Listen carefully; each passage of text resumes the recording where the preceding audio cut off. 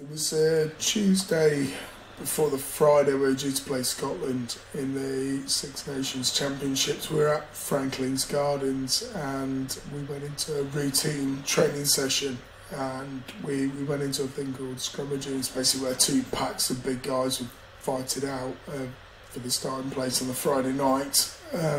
I hit the scrum collapsed, and sort of in the blink of an eye my life changed from being a young fit sportsman to next being sort of paralysed from the neck down. Slam dunk, are you ready to make me? I was very fortunate to have Tony Spreadbury there that day, who is a famous referee, and he's an ex-paramedic, so he resuscitated me. Then I woke up in the ambulance, and I was struggling to breathe.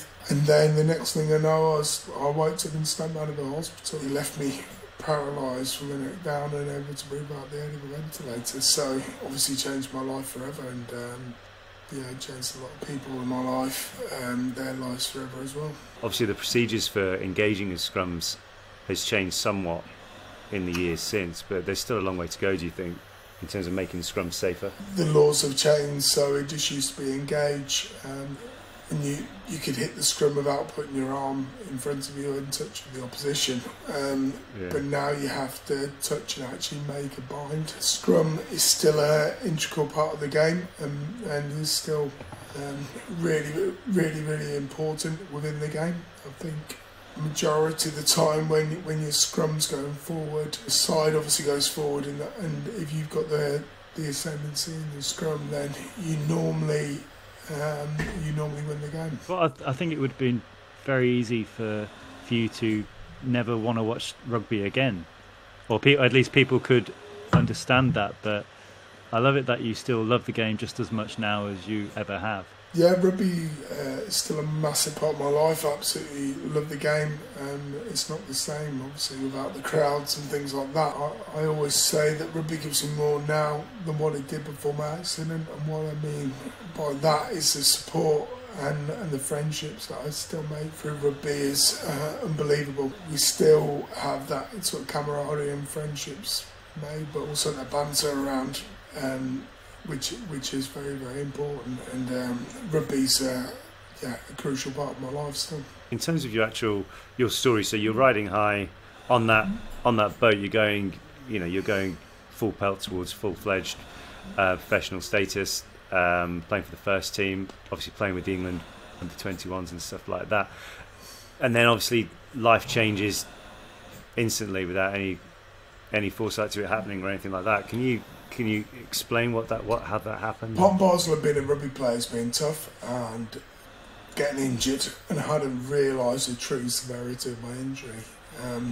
And then obviously I was lying in intensive care, and I was on a lot of medication. I was sort of in and out of consciousness, and then I went up to the ward, high dependency ward at Stone Manville, and I looked at the people in wheelchairs around me, and I thought, God, look at that poor guy, not actually realising it hadn't really dawned on me that actually I was probably a lot worse than them. Yeah, it was tough. It was really tough, but I think rugby and Leicester Tigers stood me in good stead to crack on with my life, really, and make the most of it, and just say, look, this has happened, and just be at peace with my injury. Yeah, I'm in a wheelchair and I'm paralysed from the neck down, but I can achieve great things, and the centre and the foundation really inspire me on a daily basis. There's people who are in a lot worse off situation than myself, and that's nothing to do with the level of injury or the paralysis. It's to do with the mental state of people, and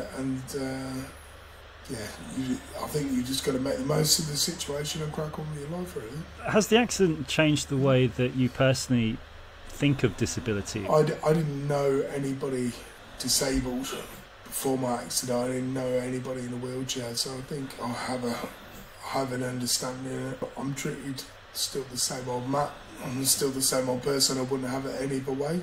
And I think that's massively important to let yourself not be defined by your wheelchair and your disability. My partner and her boys, they very much treat me like the same old Matt, and I'm very much the brunt of their jokes, and same with my care team. I don't want to be treated differently, and I think that's really, really important to have that. My home isn't a hospital, it's a home. I think that's really, really important, and I think sometimes people have got a chip on their shoulder and feel sorry for themselves, but I don't think I have that. Sometimes I do, just because I want a bit of sympathy. But it's can't put out. I very, very rarely get it. So if there's the last chocolate bar really left, important. Is it? Oh yeah, definitely. How could you tell by my physique? Yeah.